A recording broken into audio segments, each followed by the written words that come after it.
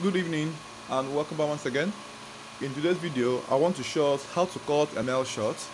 Now here on the board are my measurements for my regular trouser. Now first thing you need to know is that short measurement is a bit different from a regular pants trouser measurement. Now the difference mostly comes on the two aspects. One, on the crotch. Two, on the hips. Now these two areas are the areas you'll be battling with, and you must focus your attention on for you to have a perfect shot. Now most importantly, all shots must stop before the knee.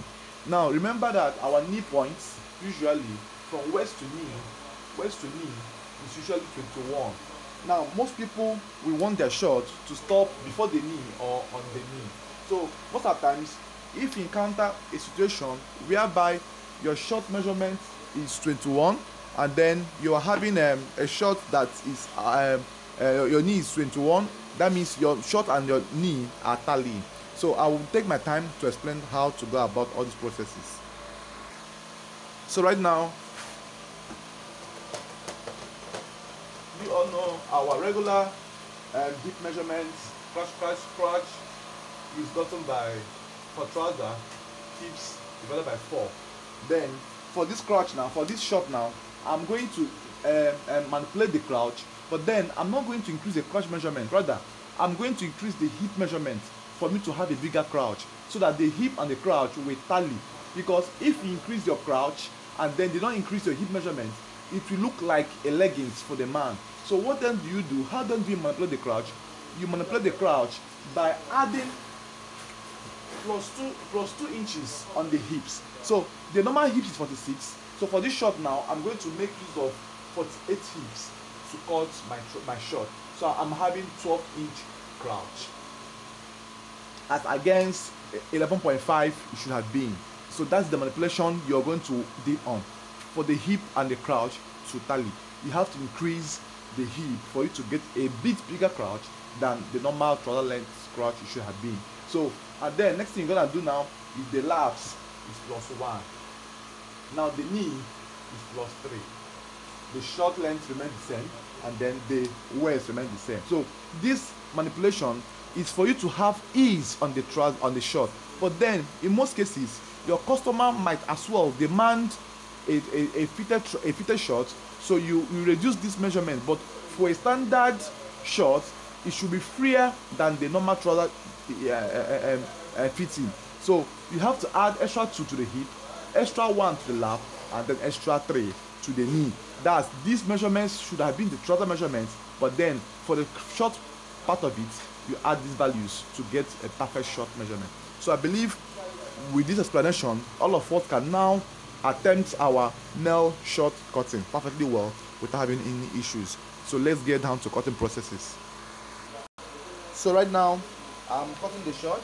So you fold the normal way you fold the trouser, and then you come to the down part of it, you add your 2 inches. The 2 inches as well for the trouser as well, you add it on the short for the hemming or the filling allowance.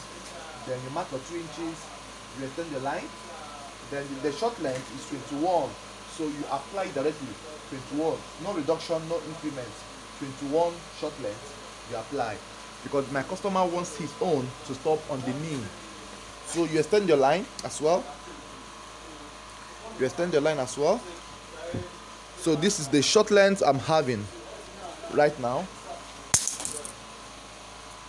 So you have it this way, that your short length 21. Then the next thing is you apply the crouch, which you have already determined, which is 12. You apply the crouch, which is 12. Don't forget, it's very, very important. Now, on some cases where some people might make requests for you to have a tight or a fitted shot, you can reduce the crouch by ½ inch, make it 11.5. So 12 is a crouch. The crouch of a short and trouser are not the same at all. So you now apply the real the increased hip here, which is 48 now. So you mark, then you mark extra 2 inches.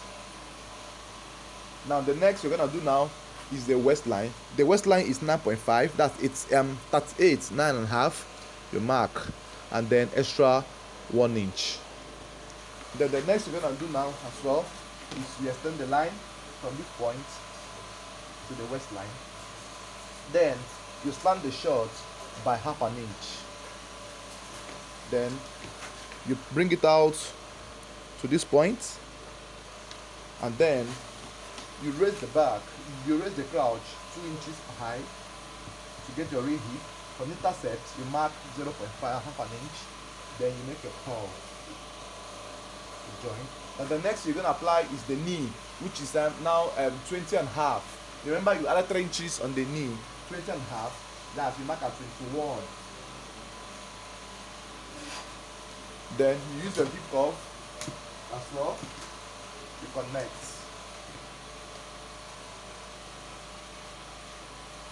So this is the front block of your short, and then I'll take my time as well to cut it now and then mark the back to show you.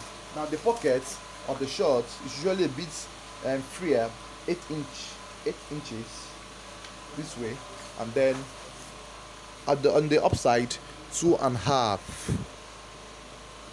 Now I'm gonna cut now and then show you how to cut the back.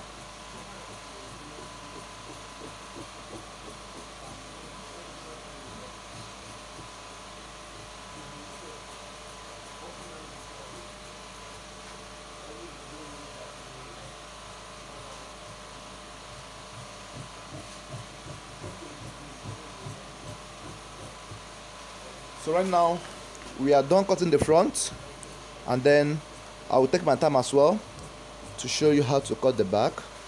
So you notch your pocket. Notching is 1/2 inch, very important. You notch as well 1/2 inch, very important. Now you differentiate the front and back with this marking. Now you draw out the fabric in front as well, arrange it properly, and then you place this way, and then you place this way for you to get your back block for the short. Then remember, it's your short, so whatever you measure is what you're going to sew. So right now the normal back extensions we do make 2 inches remains, 2 inches extras. These are the normal for those that must have watched the video on trousers. You repeat the same process here, and then you bring out the line here on the crotch, and then you raise the back as well by 2 inches, 1.5 to 2 inches. You raise the back. The reason for you to raise the back, so that the short will not be a low waist on your customer. So from the waist slanted point on the front, you mark 2 inches above or high, 2 inches. Then you take it down to the tip of the pocket on the front, and then on the waist area for the back you mark 1.5, and then on the crotch area you mark 2 inches. With the help of your hip curve, you connect. Then when you must have connected, you are seeing that you have achieved your short marking front and back, and then you also use the hip curve as well to connect this as well.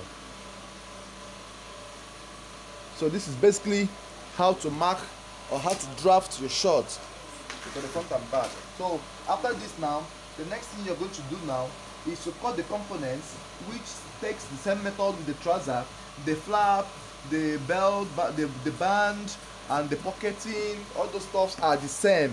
But now the only thing that change is the method of your crouch determination and then your hip measurement that are increased. So with this video now, I believe all of us can now make draft the short and then cut accordingly. After you must have seen the difference from the short measurements in the crouch and then the hip enlargement we have. So try this method, and then you must see the perfect finishing, the perfect fit you will have. Remember that the sewing remains the same, there's no change. Just continue with the way you make your trousers, and then you will come out to have a nice and better outfit as a short. So right now, this is the front and the back pattern of my shorts, and then I will take my time now to cut the band, the belt loop, and everything, which are the same measurement, the same parameter with our normal trouser. Thank you for watching, and don't forget, this is Mr. Redefined. Have a nice night rest. Bye.